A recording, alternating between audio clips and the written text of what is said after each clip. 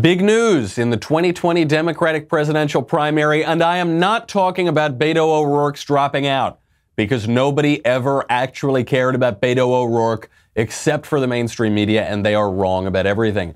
I'm talking about actually consequential presidential campaign news.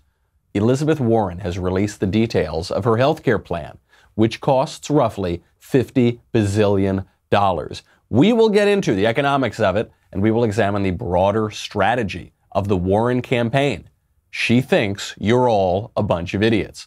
Then, a Democratic state representative says something horrifying about unborn babies. Surprise, surprise. President Trump moves to Florida, and so much more. I'm Michael Knowles, and this is The Michael Knowles Show.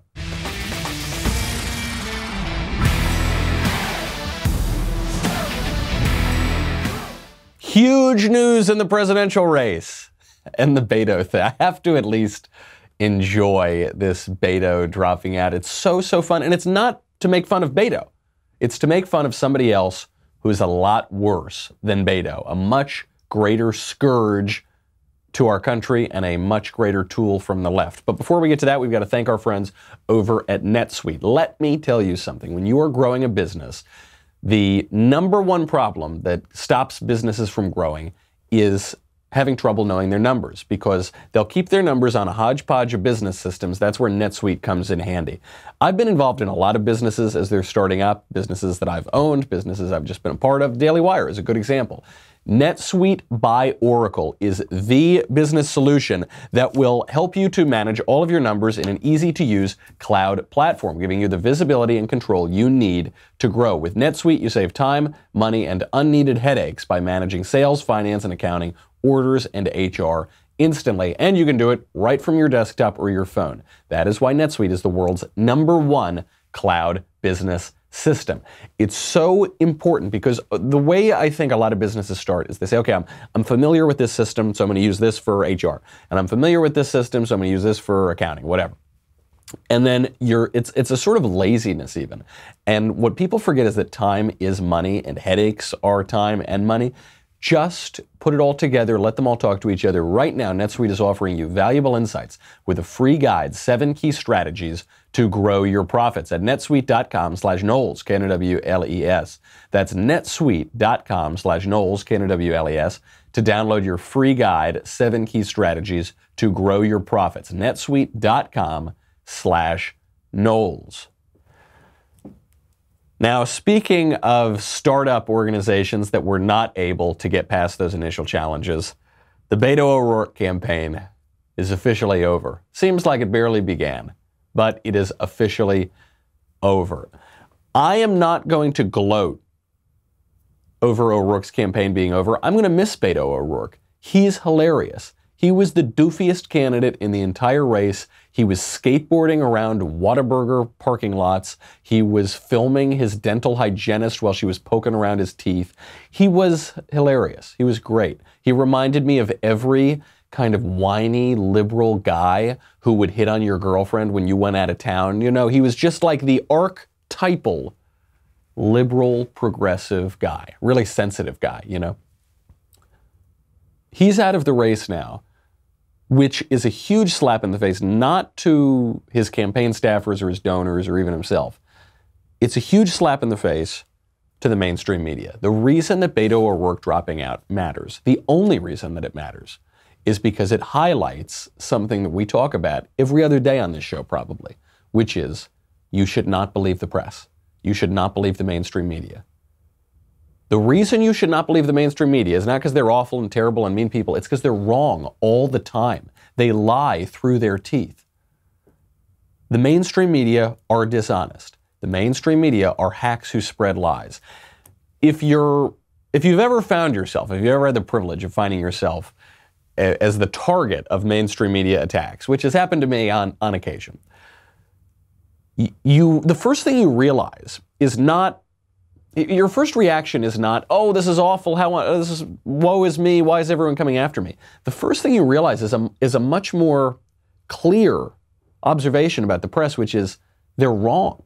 They spread lies. I mean, imagine that Nick Sandmann kid, the kid with the red hat, the MAGA hat in D.C., who was there on a class trip. He was waiting for his bus, And then these lunatics started approaching him. The black supremacist group, the Hebrew Israelites, and this Native American leftist Looney Tune who walks up to him and starts beating a drum in his face. And there's this kid who does nothing, who just stands there like sort of half smiling, unsure what to do. And then the mainstream media, Washington Post, New York Times, all those guys, paint him like he's a neo-Nazi, like he was attacking these people. The mainstream media described the black Israelites who were screaming racial epithets at these kids, who were calling them all sorts of names, who were provoking them, described them as civil rights leaders. They described this actually insane Native American leftist activist, Nathan Phillips, who banging a drum in the face of this 16-year-old kid for no reason, described him as a peaceful combat veteran. By the way, he wasn't a combat veteran. Just made it up out of whole cloth. And then described these kids who were there on a class trip doing nothing, standing still on the National Mall, which I think they're still allowed to do, described them as hateful, bigots, intimidating. That's the mainstream media. They do it time and time again. They describe a 16-year-old kid in a MAGA hat as a threat, as an assailant, and they describe Abu Bakr al-Baghdadi, a rapist, murderer, terrorist, as an austere religious scholar. That's what the Washington Post did last week. That's the mainstream media for you. And guess who the mainstream media's favorite presidential candidate was for months? Beto O'Rourke. Big, beautiful, glossy pictures in Vanity Fair. Beto O'Rourke, Tucker Carlson over at Fox put together just a quick little montage of the press's reaction when Beto got into the race. I saw him for the first time just a month ago when he sat down with Oprah, and me and the rest of the people in the audience thought, wow, this guy has this dynamic, positive energy. Yeah, he has that raw talent. He is very kind of Obama-esque indeed. The women voted for him in the suburbs of Houston who hadn't voted Democrat before because they had a kind of Beto crush going on. He's wholesome and he's earnest. He's got that magic dust. Of course his son is named Ulysses. I love that that's his son's name. He has that gleam in his eye. Somebody, Evan Smith at the Texas Tribune said seeing him is like, it's like a Jesus Christ superstar seeing this guy in front of people. He's got that celebrity aura about him. And in that moment, he was owning that. None of that is true. Not a single aspect of what they just said is true. He's not terribly charismatic. He's really awkward and weird and stiff and goofy. He's not like a celebrity. He doesn't make women swoon. He's kind of a weird guy. He's not Jesus Christ. I know the press actually said he was Jesus Christ Superstar. He's not. He's an ex-congressman who lost a Senate seat, who lost a presidential race, who skateboards around a Whataburger parking lot. He's also not that earnest. I mean, he tries to affect an earnest persona. He doesn't believe in anything. He changes his views day to day. At first he said, this was a few months ago, he said, we will never take away your AR-15s. We're not going to confiscate your guns. Then like 2 months later, he said, hell yeah, we're going to confiscate your AR-15s. Shortly after which he said, hell yeah, we're going to drop out of the presidential race, because he was going nowhere. He didn't catch on with anybody. He actually said in Iowa, he got onto a table, because this was his shtick for a while. He would stand on top of tables before crowds of 15, sometimes 20 people, and all of whom were in the mainstream media, by the way. And he said, I want you to shape me into the presidential candidate that you want.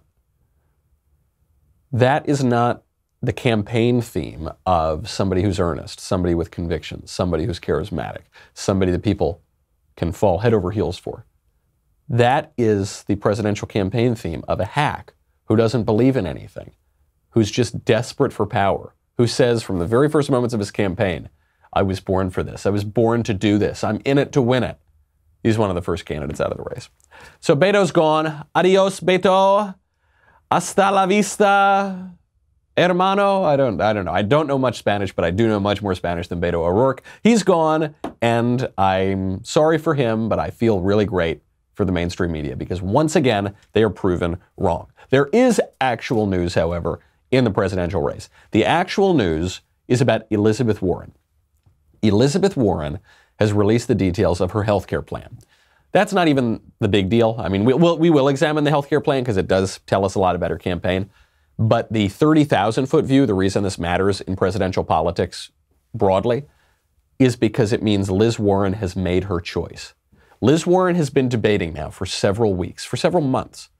Is she going to take Joe Biden's voters, or is she going to take Bernie Sanders' voters? Is she going to be the moderate Harvard professor that she was for a lot of her career, circumspect, academic, serious, balanced? Or is she going to be the radical workers' warrior, class conflict, Bernie Sanders communist? Those were the two choices, and she's waffled. She's vacillated between the two. She's made her choice.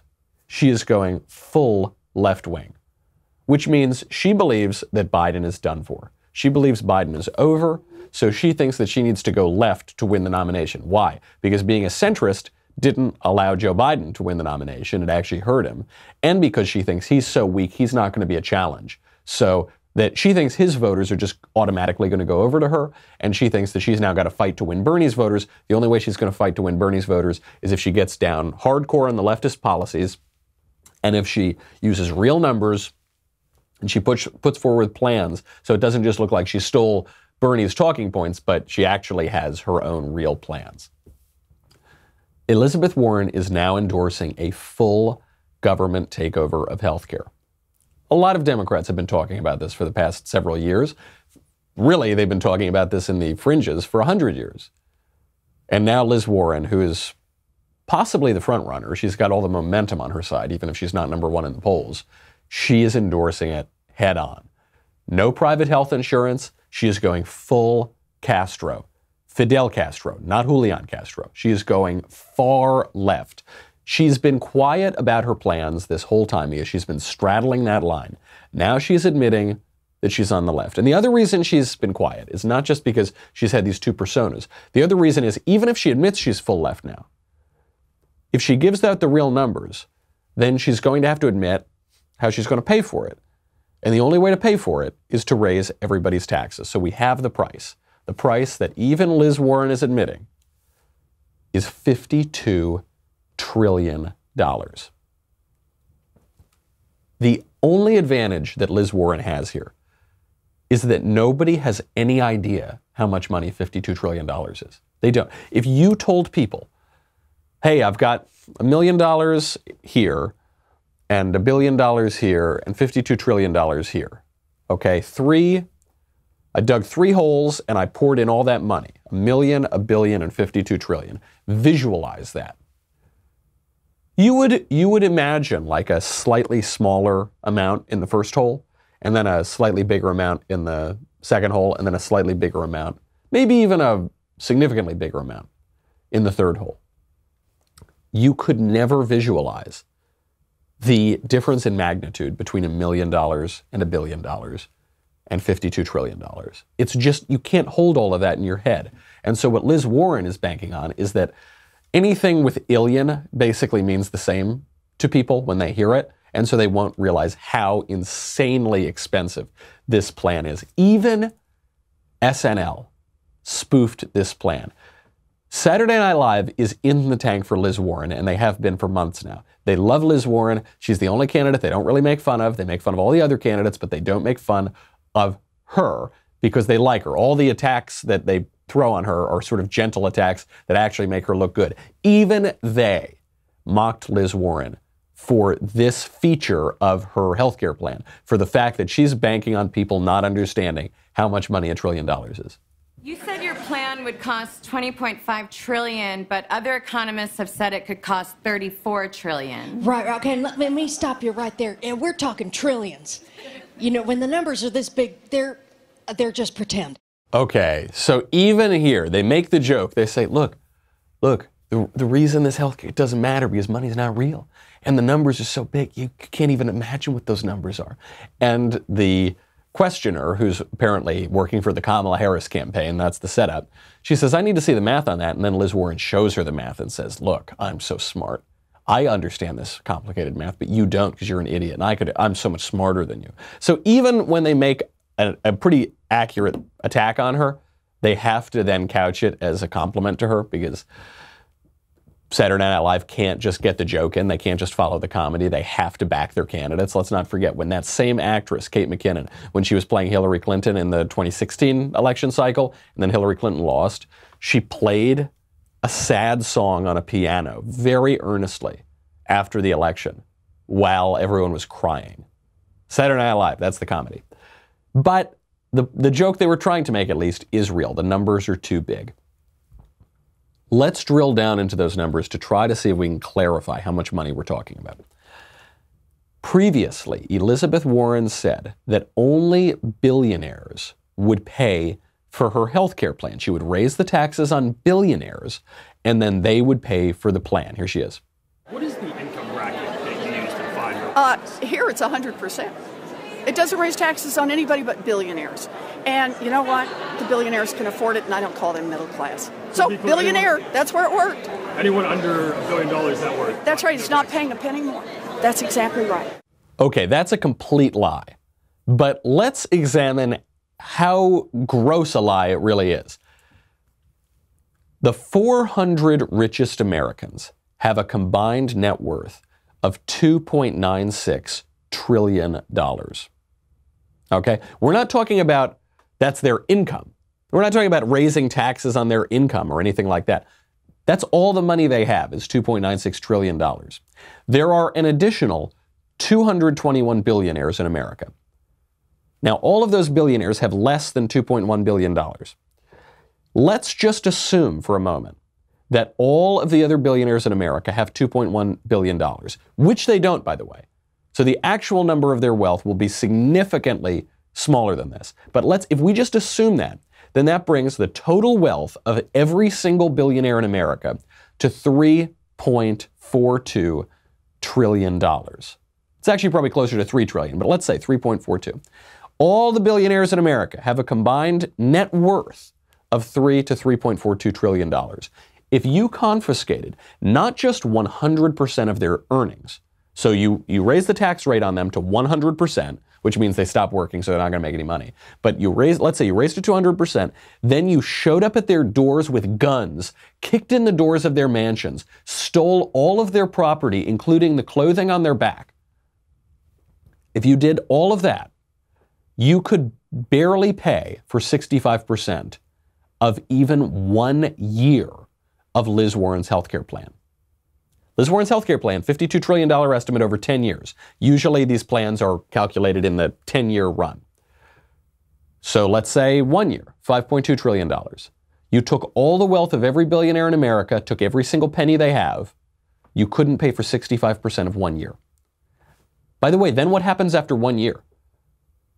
So you've paid for now 65% of 1 year of Liz Warren's healthcare plan. The billionaires don't have any more money. They're not making any more money. They have nothing. So now what happens? Once you get 65% of the way through the year, you need to start taking money from other people. But you've taken by far the wealthiest Americans and robbed them of all of their money. So now you're going to have to go for a whole lot more people, not just another 600 people, not just 6,000 people. You're going to have to go for everybody. $52 trillion over 10 years. To put that in perspective, we won World War II for $4 trillion. That's inflation adjusted. In 2019 dollars, it cost us $4 trillion to defeat the Nazis and Imperial Germany and hold off the Ruskies and secure the world order again. Annualized, inflation adjusted, we paid less than 1/5 per year what Liz Warren wants us to pay for healthcare to beat the Nazis and Imperial Japan. Now, how is Liz Warren even saying this with a straight face? The way she's saying this with a straight face is she's saying that she will offset all of that money, $52 trillion in 10 years, by lumping in Medicare and Medicaid and the state contributions to Medicaid and the Children's Health Insurance Program and government health care plans. Because, she says, we're already going to have this government-enforced socialist medicine, so you won't need all those other health care plans. Okay, fair enough. That still leaves $30 trillion in a budget gap. The Wall Street Journal did a great editorial on this. If you want to have a really quick, concise breakdown that you can read, go read their editorial. $20 trillion, $22 trillion just about, she's figured out how to take out of her healthcare plan. You've still got to account for $30 trillion here. To put that number in perspective, the entire GDP of the United States is $20 trillion. The whole U.S. economy, $20 trillion. We could confiscate the entire economy of the United States for 1 year. By the way, there wouldn't be a U.S. economy after that. When you confiscate the entire economy of the United States, that's the end of the U.S. economy. You could confiscate that for 1 entire year. You would barely cover 2/3 of just the budget shortfall over the 10-year period. The plan is an economic joke. It's a farce. Nobody can take this plan seriously from an economic perspective. But the nonsense economics is only one political liability. So it's not even as though she puts out this healthcare plan and then says, okay, here it is. You're going to attack me for this crazy economics that don't make any sense. That's not, the plan is actually even worse than that. The other political liability here is that Liz Warren's healthcare plan would take away Americans' healthcare policies, and they hate that. Americans really don't like it when you take away their doctor and when you take away their health insurance. And especially when you tell them that if they like their doctor, they can keep their doctor, like Barack Obama did. Barack Obama took away health care from a lot of people because of Obamacare, which was a much more modest plan than Liz Warren is proposing. He told Americans, if you like your doctor, you can keep your doctor. That was not true. Many Americans lost their health care. Because of that single act, Barack Obama lost 1,000 seats over the next several years in our government, federal, state, and local. 1,000 seats. The state houses, the Congress, eventually the Senate. He lost everything. He got to hold on to the White House, but he lost just about everything else. People really, really hate it when you take away their health care because they view it, rightly, as a matter of life and death. So if you are going to take away their doctor, who they really like, or if you're going to start rationing health care, that's a big problem. The Liz Warren health care plan would kick 170 million Americans off of private health insurance. Bad enough. You're kicking half the country off their private health care. Also, it endorses rationing. What is the rationing? The rationing is what Sarah Palin referred to as the death panels, which the left mocked, but they could never explain why they were mocking it because the death panels were real. The death panels were the Independent Payment Advisory Board, IPAB. These were put together by economists, the same economists who worked on the Liz Warren healthcare plan. That's why they're so similar.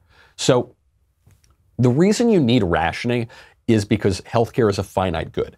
Healthcare is not a human right. It's not a natural right. It's not something we are endowed with our Creator to have. It's a technology. It's a commodity. It's this thing that's only been around for 100 years in its modern form. And it's always involved technology and other people's labor. So you can't just say I have a natural right to healthcare because healthcare involves other people's work. It involves other people's time. It involves other people's investments. It involves other people's ingenuity. So healthcare will always be a finite good. It won't be an infinite good.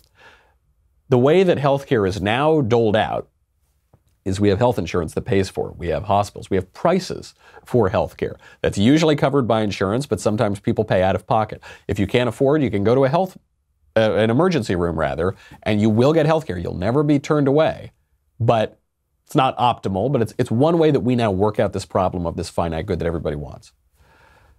The Liz Warren plan would take away all of those smaller forces that somehow keep this commodity in check, and they would give all of that to the federal government. So if U.S. healthcare spending exceeds GDP growth, how will Liz Warren pay for the program?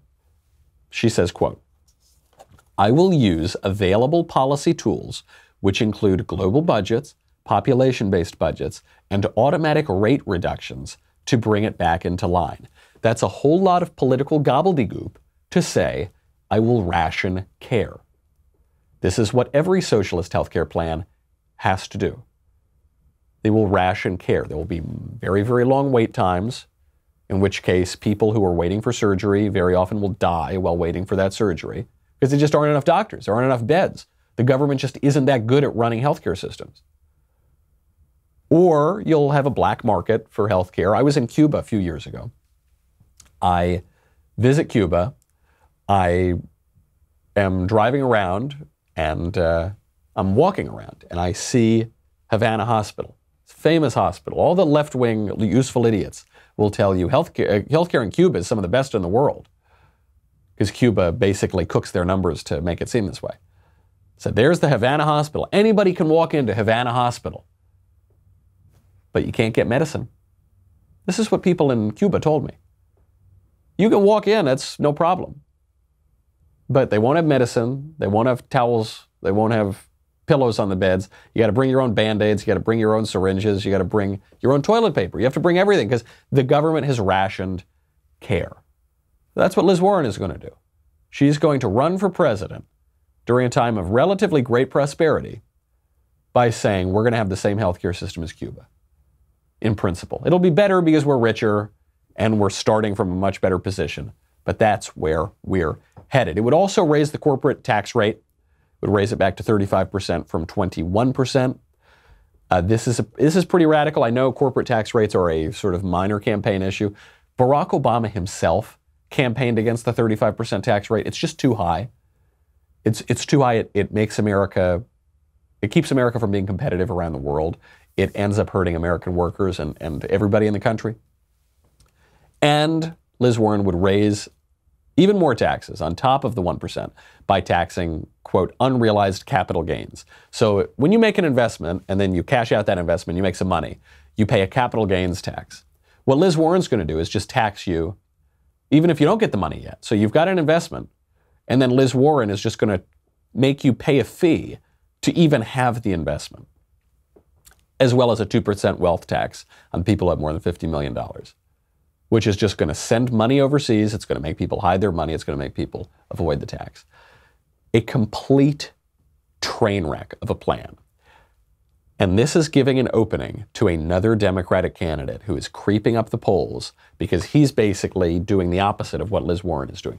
We'll get to that in a second. We will also get to a disgusting comment on unborn babies from a Pennsylvania Democratic state representative. We will also get to the collapse of Joe Biden. So much more. But first, we have got to say goodbye to Facebook and YouTube. $10 a month, $100 for an annual membership. You get me, you get the Andrew Klavan Show, you get the Ben Shapiro Show, you get the Matt Walsh Show, you get to ask questions in the mailbag coming up on Thursday. You get to ask questions backstage. You get everything. And you get the Leftist Tears tumbler. You're going to need that Leftist Tears tumbler. You're going to need it because as Willie Brown, famous Democratic politician from California, helped to begin Kamala Harris's career, let's just put it that way. Willie Brown says that this Liz Warren healthcare plan has destroyed her chances at taking the White House. We'll see if that's true. We'll see if other candidates capitalize on it. Drink up the leftist tears while you can. Go to dailywire.com and we'll be right back.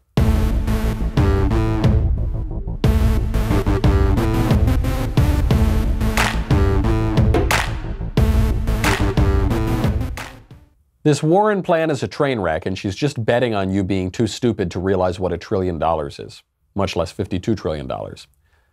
Pete Buttigieg sees an opening. This is Pete Buttigieg's chance. Pete Buttigieg, who has also vacillated in this race. Is he going to be the moderate centrist? Is he going to be the radical, generational, revolutionary candidate? He's gone back and forth. He started out as the moderate, nice Midwestern guy. Then he became a radical who told every Christian in the country that they're terrible people. And then now he's going back and being the moderate guy again because Liz Warren is taking the radical train, the track. He now says, he was saying this on the political Showtime show, The Circus, that the race is going to become a two-way race between him and Liz Warren. I think this is getting to be a two-way. It's early to say it. I'm not saying it is a two-way, but I think... But you see that. You see it's coming into focus, you and Warren. Yeah, and certainly a world where we're getting somewhere is that world, where it's coming down to the two of us. Obviously, there's a lot of candidates and a lot of things can happen, but I think that as that happens, the contrasts become clear. Look, the contrasts are real. They're substantive, respectful policy contrasts, but they're real. First of all, it's interesting you say that, right? So you accept the notion right now that it's kind of Warren against the field, really? Someone's trying to become the alternative to Warren right now, right? Yeah, I think it's shaping up that way. And so the former vice president of the United States is like, in your mind at this point, already like gone? I would say this: either he is the unstoppable frontrunner and we can all go home, or he's not. Right. And anybody who's in this race is here on the assumption that he's not.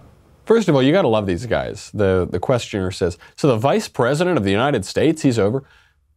Joe Biden is not the vice president of the United States. He was the vice president of the United States. Now he's a guy. This is a sort of minor point, but it does tell you something. When the left just refers to President Obama, they always refer to President Obama. They're saying he's the real president, or Vice President Joe Biden. He's the real vice president. It's very quietly, very subtly dismissing the current administration. But even beyond that, even when they don't do that, because very frequently people on both sides will refer to the president or the vice president, even if they've already left office. But you'll hear the right frequently will not do that. The reason shows two different views of government.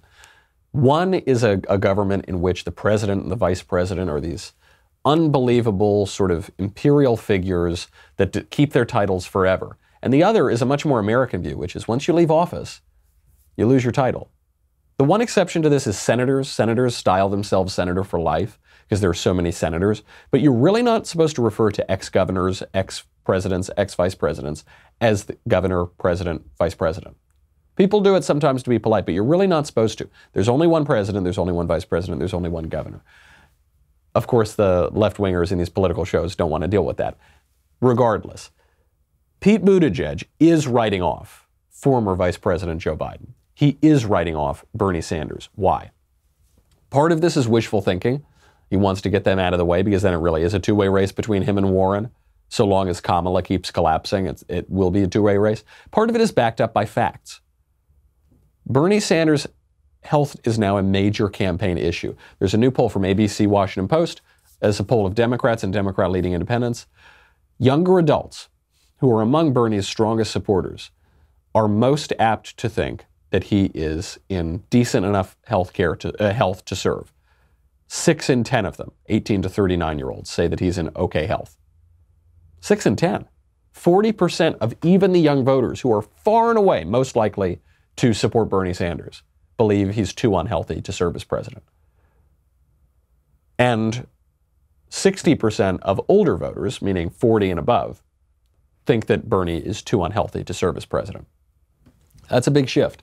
He bounced back after that heart attack. Within a week and a half, he was on that Democratic debate stage, and he was looking more energetic and healthy than Joe Biden. Doesn't matter. He was already running as an extraordinarily old candidate by the standards of presidential politics. That heart attack is really going to hurt him. How about Joe Biden? Joe Biden continues to lead in most polls. The polls are falling, though, and he's losing ground in the early states, except for South Carolina. So it creates this problem. If he loses Iowa, loses New Hampshire, he has no momentum going into South Carolina, especially the electability argument is all gone. Biden is losing ground because he appears senile. That's true. He also appears corrupt. This is much harder for Joe Biden to get past. The hardest person hit by impeachment is not Donald Trump. It's Joe Biden. The impeachment vote that they took last week was a party line vote.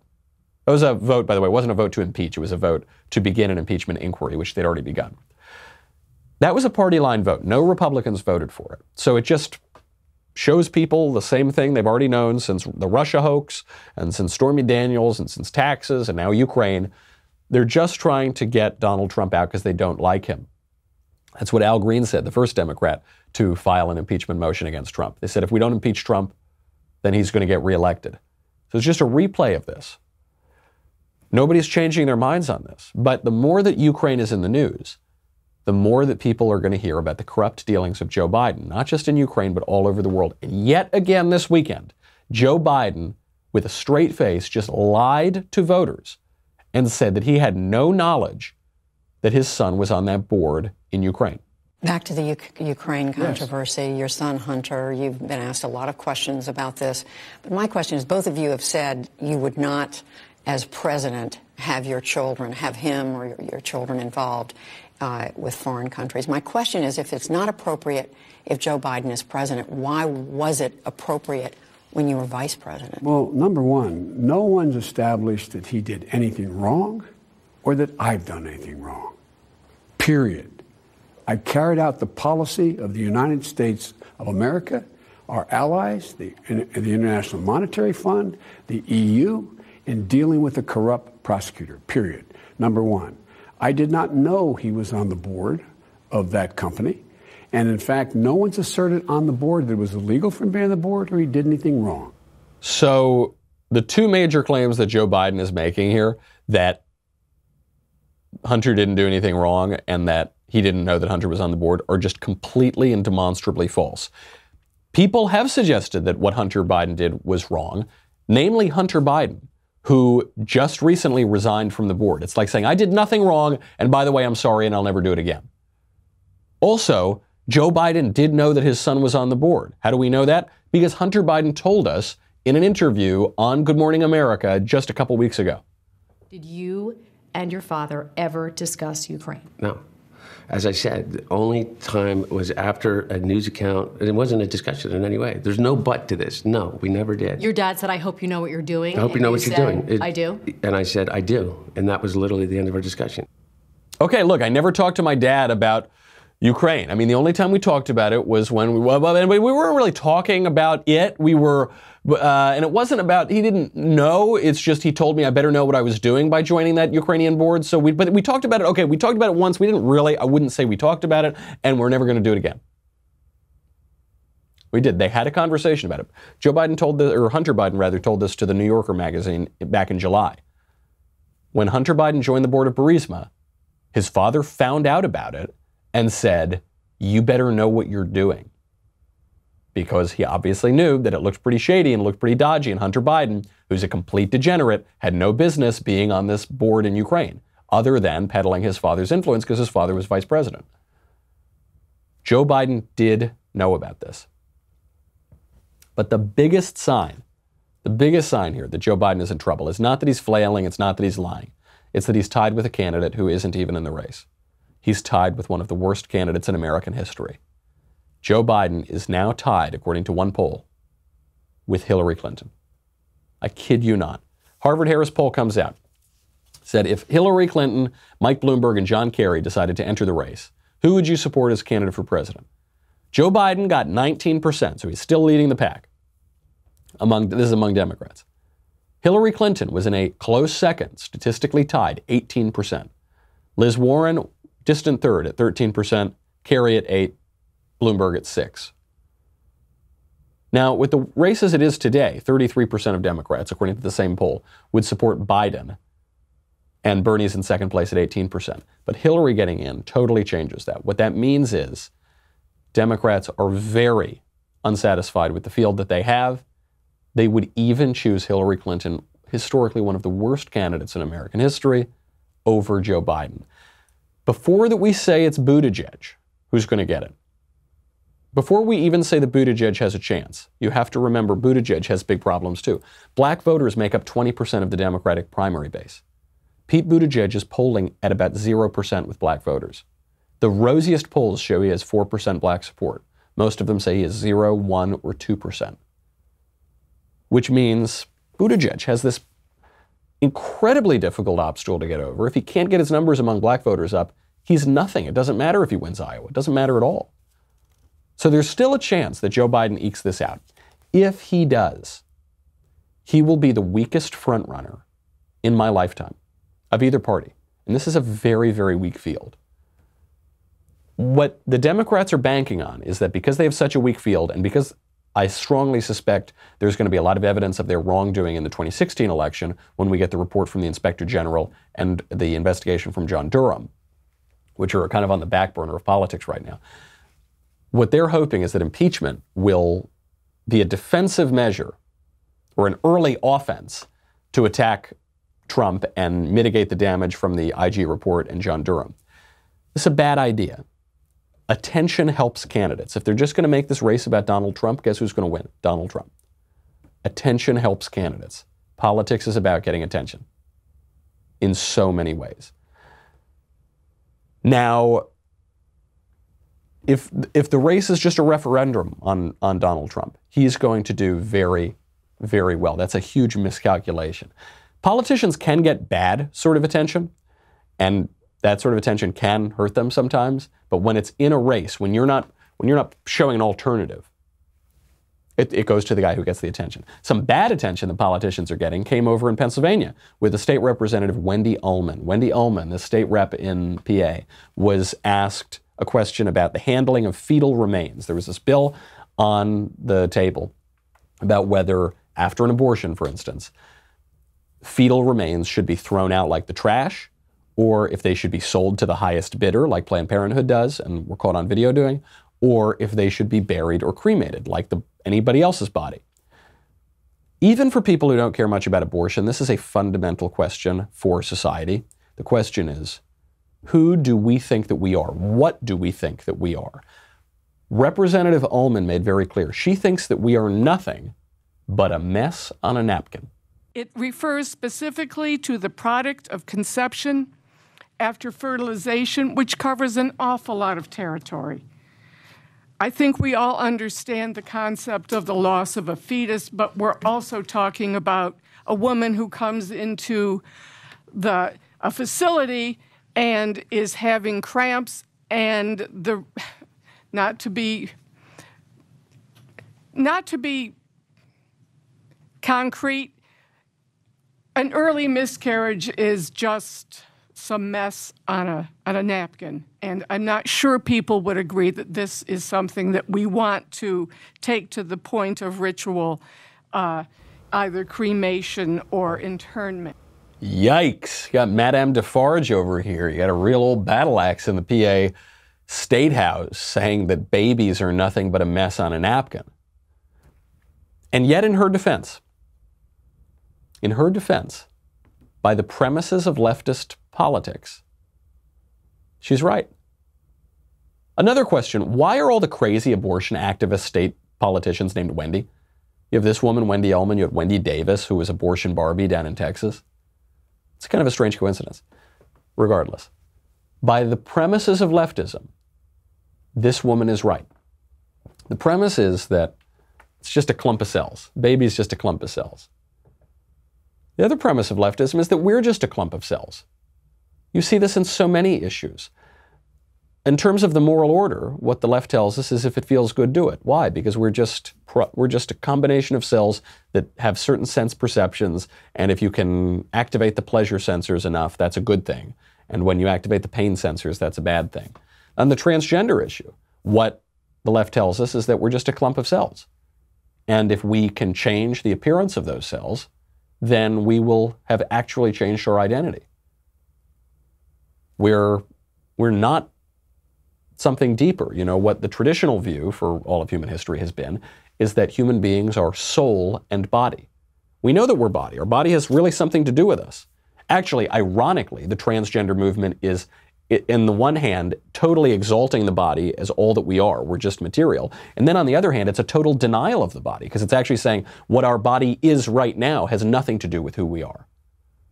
My body, if I look like a man, but I say that I'm not a man, then I'm not really a man. I have to deny the physical, and then I'll just change the way my body looks, and then I'll become a woman, and then my body does define who I am.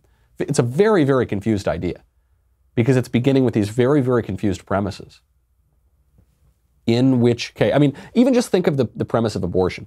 Women have a right to kill their own babies because women have this natural right given to them by whatever creator spirit they believe in or whatever supernatural spirit they believe in. We have this right because we are dignified people. We have human dignity. We deserve this right to kill a baby because we don't actually have any dignity or any rights at all, and we're actually just a clump of cells. In the abortion question, you see the opposite arguments being made. We have rights, we have dignity, we're worthy of great respect, we're endowed with certain rights by our Creator. To deprive all those rights of someone else because people actually aren't anything other than meat and flesh. It's a totally bizarre, completely contradictory ideology. And you can see this woman is struggling with it. In the moment, she says, look, I know this sounds bad. How can I make myself say this? But I have to say this because my ideology says so. Babies are just a mess on a napkin. You see, she's obviously tortured by this because it doesn't make any sense. I like that she's being honest. I like that we can show honestly the total craziness of leftism. I like that we can show honestly that the left thinks you're an idiot, that they think that they can tell you that people are nothing but a mess on a napkin. We don't really believe that. They don't really believe that. They think they can force it down your throats. Finally, before we go, I just have to give a nod to Chuck Schumer for the greatest tweet of the weekend. He tweeted out, based on the news that Trump is now moving officially to Florida. His primary residence was in New York. Now he's moving to Florida. He's moving to Florida because the taxes are much lower. A lot of people are leaving New York anyway. I think 300 people move out of New York area per day because of the high tax rates. And people are moving largely down to South Florida. So Trump is going to do this for tax purposes. Schumer tweets out, New York, New York. If you can make it there, you can make it anywhere. Trump can't. Trump, billionaire real estate developer who's been a household name around the world for 40 years, who ran and starred in the biggest show on network television for 15 years, and who became the leader of the free world on his first run for political office. He just can't make it, according to Chuck Schumer. They think you're idiots. They think you're total idiots. What they don't realize is that people are actually pretty smart. People can see reality. People know when they're being lied to. They don't like it very much. I think it's why the left is getting so nervous. That's our show. I'm Michael Knowles. This is The Michael Knowles Show. See you tomorrow.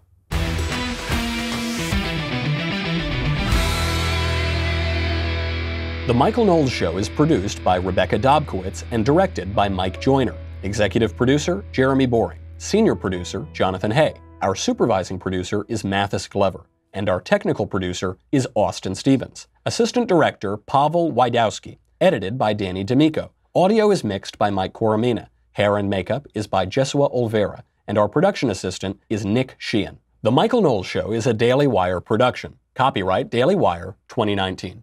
On the Matt Walsh Show, we're not just discussing politics. We're talking culture, faith, family, all of the things that are really important to you. So come join the conversation.